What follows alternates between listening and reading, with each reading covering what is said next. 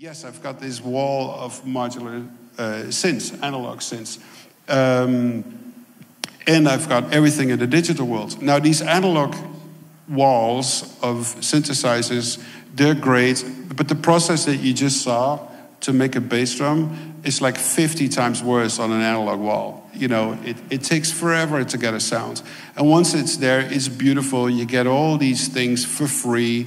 All these things that's happening. It's like, what? Did I just do that? No, wait a minute. Something must be wrong, but it sounds great. Let's record. But as soon as you start taking the patch cables out, it's gone. You can't save a preset.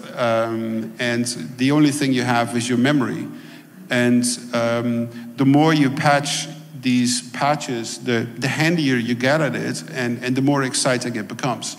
But it has a lot of downsides. It's very unpredictable. It's very out of tune most of the time.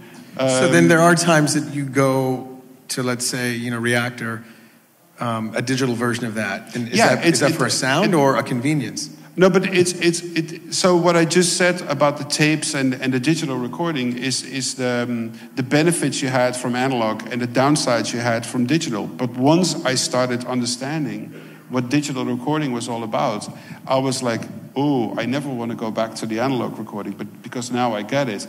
And then past that phase of I don't want to go back to analog, I discovered it's like, well, there were a few things that were great about analog. So you started combining them like hand in hand. Now, this is exactly what now happens with me in the synthesizer world. Reactor, Absinthe, FM8 gives me stuff that is so unique, that is so out there. I could not make that with the analog synths. But what I get with the analog synths, it's very hard to get with the digital synths. So it's the combination of both things that keeps it, for me, extremely interesting.